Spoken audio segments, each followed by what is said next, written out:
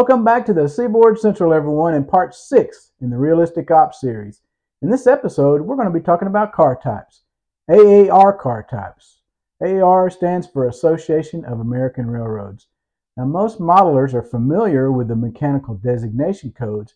That's not the same thing as the AAR car type, so I'm going to show you how to figure that one out. So as always, if you enjoyed the video, I appreciate a thumbs up. Without further ado, let's get started. So let's look at this empty waybill for this scrap metal gun that's destined to a customer in Carrollton, Georgia, which I'm going to represent on my model railroad. And you'll see here, right here is the car number. It's a DJJX 950-840. And right next to it is the actual AAR car type. And then below that is that mechanical designation code. So how in the world will we be able to find out what a J312 is? Well, this is the kind of car that it actually is talking about. This is an old Colville gun that's been converted to haul scrap metal. So I'm going to show you how you can figure out how to identify these. And if you model the current era, it's going to be easy for you if the car still has an active number and hasn't been renumbered or it hasn't been scrapped. So if you'll look at the cars that's currently sitting in my yard right here, you'll see a number of covered hoppers. And for the mechanical designation code, that would just be LO for a covered hopper. But AAR car types are different for all of them depending on their size and capacity. For example, look at this one car that's on the layout right now, the TILX 640701. And I'm going to show you what the AAR car type is for this particular car. So here's the equipment information for that TILX 640701. And here you see the car type is listed as a C114. And here's the mechanical designation code in LO. And this is called UMLER information. And UMLER stands for Universal Machine Language Equipment Register. So UMLER is managed by RailLink Corporation, and it was founded in 1998 and is a subsidiary of the Association of American Railroads. It's actually a computer file maintained by the AAR of over 2 million rail cars and locomotives that are active in the United States, Canada, and Mexico. The latest version of UMLER was created in 2006. Prior to 1988, the AAR had some kind of punch card system where it was associated with the rail cars, and now it's all done by the computer. So many of you are probably asking, why do I need to know what the AAR car type code is? Why not just use the mechanical designation code? And that's a good question. For those of you that modeled prior to the 1990s, keeping up with the mechanical designation code will be just fine. But for those of us who model the modern era, including the AAR car type code will add a whole new level of realism, and I'll show you how I'm incorporating it into my operations.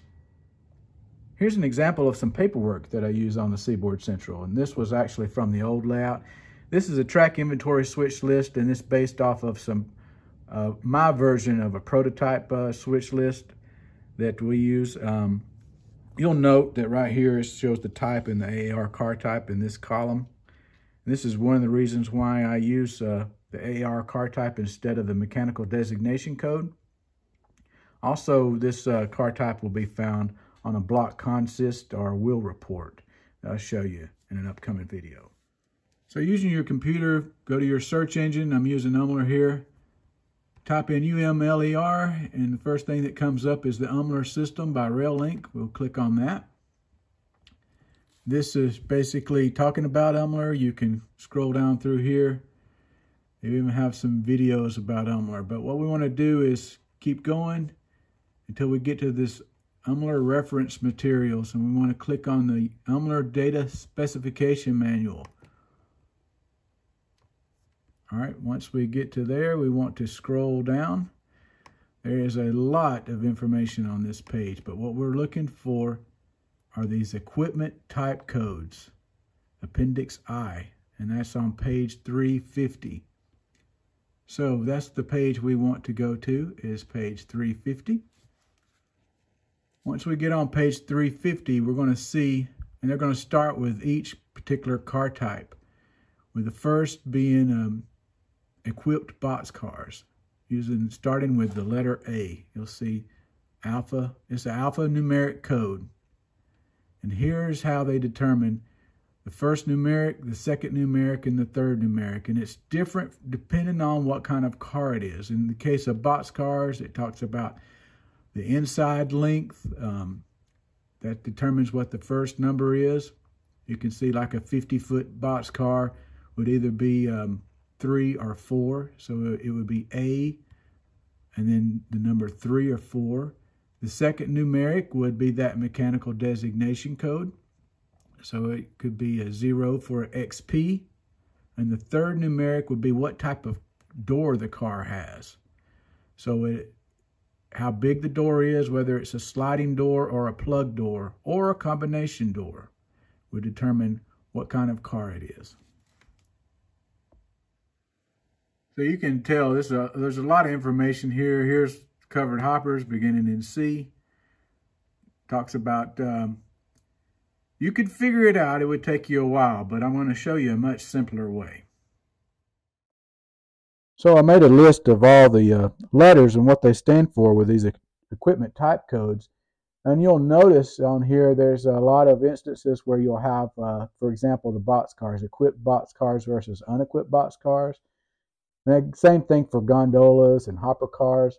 And this just goes to show you that through the years, rail cars have become more specialized. Years ago, they were pretty much generic, general use. And now there's rail cars that are really designed to haul one particular product their whole lifespan. So when I said before that if the car is active, if there is a real prototype rail car out there with that car number rolling around anywhere in North America, we can find out what that car type is. So let's use this as an example. This MCEX 330118. All right, so we're back on this search page for UMLER. Right below the RailLink UMLER site is a Ship CSX UMLER search. And CSX has made it easy. If that car is active, we can just simply click on this. In this box, we can type in the rail car number. In this case, is the MCEX, and then we space 330118. Then you click on rail car detail. Here it is. And you see right here, mechanical designation code is LO. AAR car type code is a C112. It also gives you some dimensions and the maximum weight on rail. A lot of cool information that you can get just using this site. So I hope you found this video both informative and interesting. Next week, we'll be doing the March 2024 layout update, and then we'll pick back up with Realistic Ops Part 7. Really enjoy making these videos, and I hope you enjoy watching them. So until next time, I'm Tim Garland. Thanks for watching the Seaboard Central, and happy model railroading, everyone.